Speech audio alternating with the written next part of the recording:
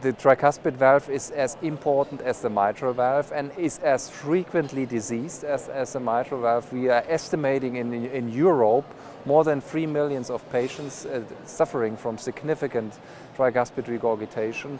And there the unmet need is even larger because many of these patients do not receive treatment for good reasons, because a surgical risk is very high, especially if we talk about a patient who experienced already an open heart surgery. Then mortality can be as high as 20%, and therefore we need additional treatment options to tackle tricuspid regurgitation. Medical therapy doesn't work really nicely, so it is very attractive to look at catheter-based methodology to treat TR.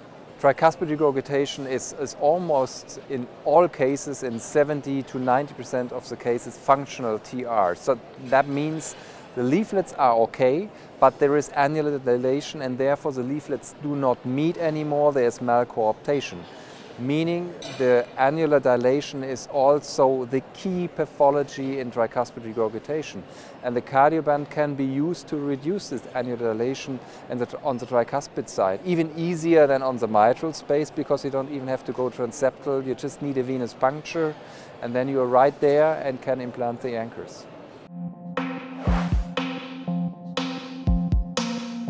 There is a study which we just finished, TRI-REPAIR study, and we are in the process of publishing this study. It's also a core lab adjudicated study in 30 patients with follow-up. And we have seen, first of all, that it is very safe. Peri-procedurally, there was no fatal event on the day of the procedure. So that is the first very good and important information. Second information is feasibility. We achieved to implant the Cardioband in every patient. And third point is, of course, efficacy.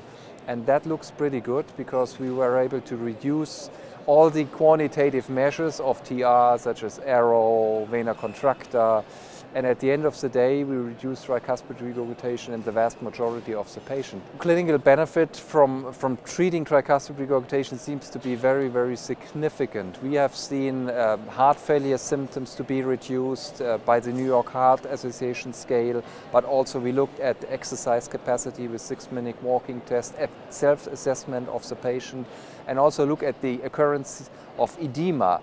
And all these parameters were significantly or highly significantly reduced by implanting the Cardioband, which reduced tricuspid regurgitation.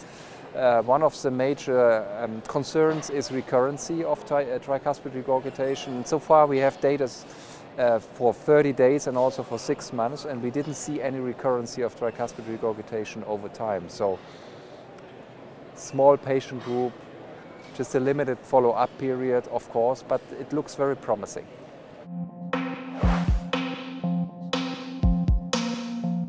In terms of patient selection for this device, again, you need an annular dilation.